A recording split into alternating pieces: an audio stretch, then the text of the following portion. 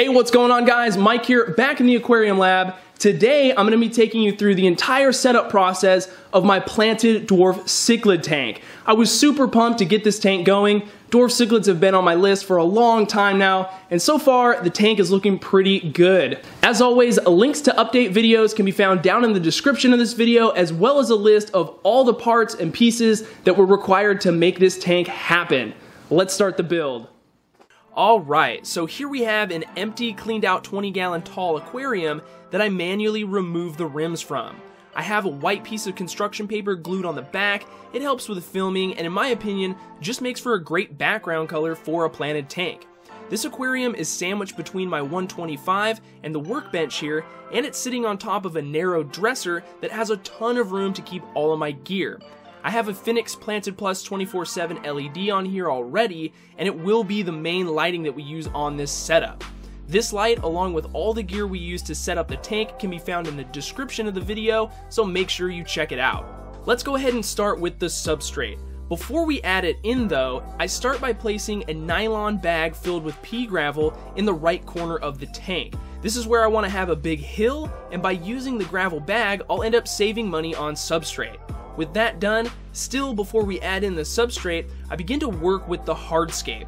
For this setup, I'm using Dragonstone. This stuff is awesome. If you haven't worked with it before, you're totally missing out, and I highly recommend that you get your hands on some. It's basically a super hard clay, but it's still pretty fragile. These stones have been heavily pre-washed, and they're all ready to go. So I start by placing one rock in the tank, and then I step back to visualize how the final aquascape will look. This part always takes me the longest, but it's well worth the extra effort. I got as far as just this first rock that would be positioned on the gravel bag, and then I decided that I wanted to add in my substrate. For this build, I chose to use Eco Complete. It's volcanic rock based, and it has added nutrients that should help our plants have a good foundation for growth down at their roots. Now I have to say that Eco Complete is not my favorite substrate out there. I honestly think there's a lot of better options, but I haven't used it in a while and I just decided to go with it. You don't have to pre-wash this stuff, it actually comes bioactivated, so we can just pour it right into the tank. I ended up using about 1.5 bags, just so I had about 2 inches covering the top of the gravel bag here, as well as all the other areas throughout the aquarium. After I smoothed things out a little bit, I began situating my main rock so that it was secure in the substrate. But I soon decided to swap it out for another really cool piece that I felt looked a little bit better. You can see I ended up having both of these rocks come together to form almost like a broken bridge. The rock on the left is slightly in front of the one on the right to help create the illusion of depth. Next, I started to add a few accent rocks. I try really hard not to follow any rules when I aquascape. I think that some of the best scapes come from just random creativity, but that's not to say aquascaping styles or particular methods should be ignored. I'll put a link in the description to a page where you can learn more about what I'm talking about. I wrapped up the hardscape by placing a few small rocks behind the main left rock to create even more depth. After looking at the tank for a bit, I decided to cover both sides of the tank with more white construction paper. I think it just really helps keep your eyes focused on the main features of the tank, and it just looks super clean. It was at this point that I decided to position my heater into the tank. I picked up a new Aquarium 150 watt.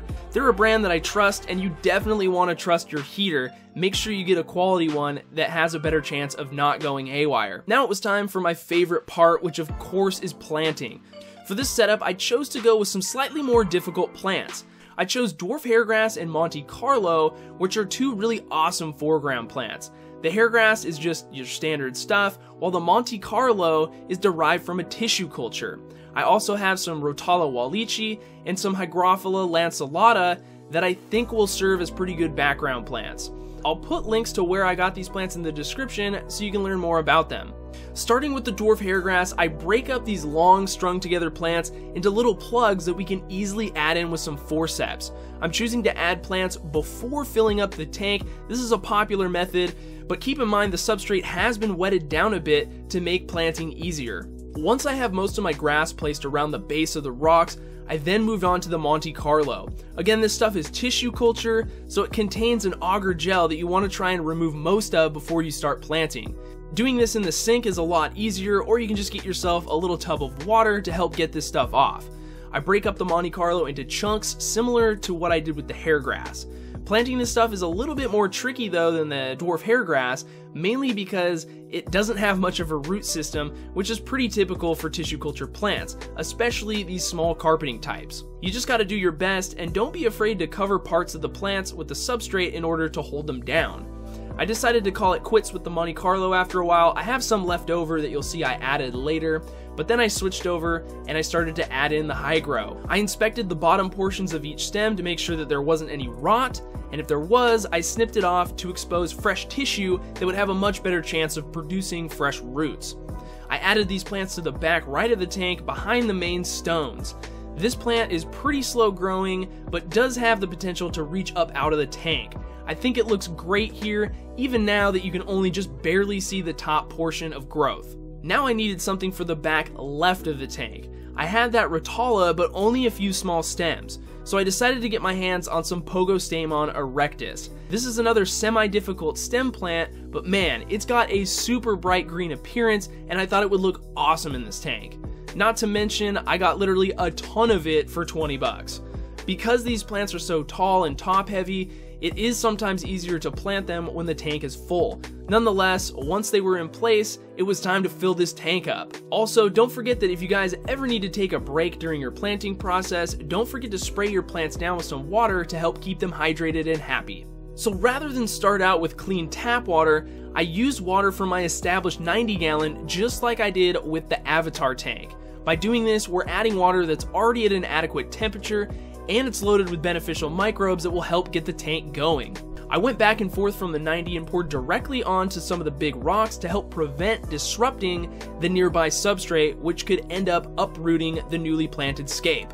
Once the tank was full, I turned on my heater and adjusted my Phoenix LED to the right color spectrum and intensity. After filling up the tank, it actually looks pretty clear. The Eco Complete substrate doesn't give off that much discoloration, which is pretty nice. Now it's time to get our filter up and running. For this build, I'm just going ultra simple, and I'm using an Aquarium HOB that's rated for like a 20-gallon tank. This is a heavily used filter that I just had laying around the lab, but it's gonna work perfect for this tank. I have a cycled filter pad here that I'm gonna cut and place into the spot where the activated carbon pouch is meant to go. This is a simple way of getting good filtration without having to buy any replacement components, and since it's cycled media, we could theoretically add fish the same day. However, it's getting late, so I'm going to let this tank run overnight, and we'll continue our work tomorrow. So coming out to the tank the next day, you can see just how much clearer it is. I adjusted my LED to give off some more blue light, and I think it looks pretty good. Now guys, remember, this is going to be a Dwarf Cichlid tank, and it's also hopefully going to be a tank where we can get some breeding action. So I got my hands on a small clay pot, which I broke off an entrance to. This will give our fish a place to hide, and hopefully the female will choose this location to raise up some fry. To avoid ruining the aquascape, I placed the DIY cichlid mansion behind the left rock to where it's invisible when you're looking directly at the tank. Look in from the far right side and you can easily see the entrance. With that done, the tank was ready for some fish. So I went to my local fish store and picked up a male and female pair of Apistogramma panduros. These fish are really cool, but I also wanted some top level swimmers in the tank that would be compatible with the cichlids. I chose to go with 15 gold tetras.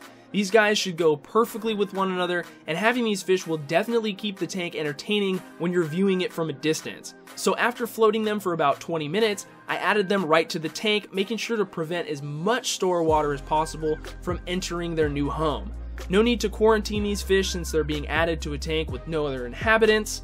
I ended up just leaving the moonlight on for a few hours to help reduce overall stress as they transition, and when I came back out to the tank later to check everybody out, it looked like everybody was doing great.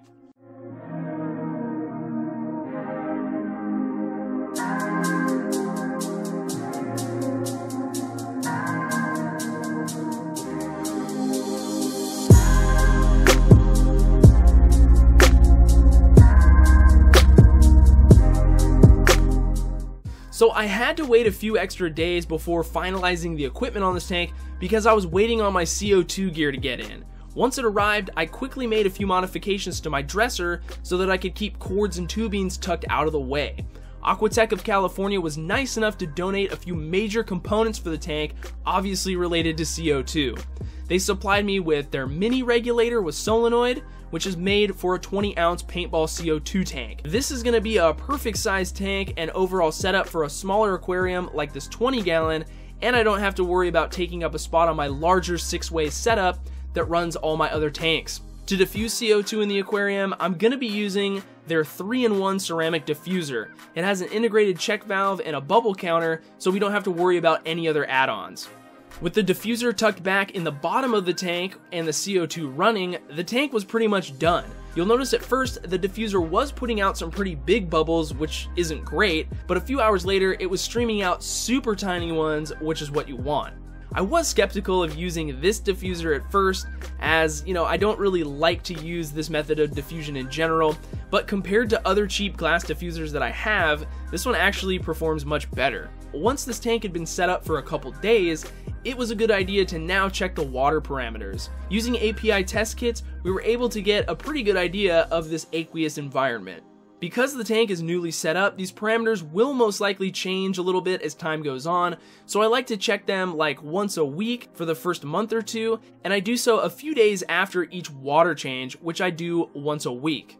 So about 1 week post setup, I added in some more Monte Carlo and dwarf hairgrass to hopefully speed up the carpeting process. All of the fish in here are doing great, and I can definitely tell that the dwarf hairgrass is starting to send out some new runners. The Panduros, of course, decided that they like to hang out underneath this gap here between the two rocks instead of lounging in their man-made mansion that I provided for them, but that's kind of just how it goes. We'll see what happens with this tank over the next few months, guys, and hopefully we'll get some breeding to take place.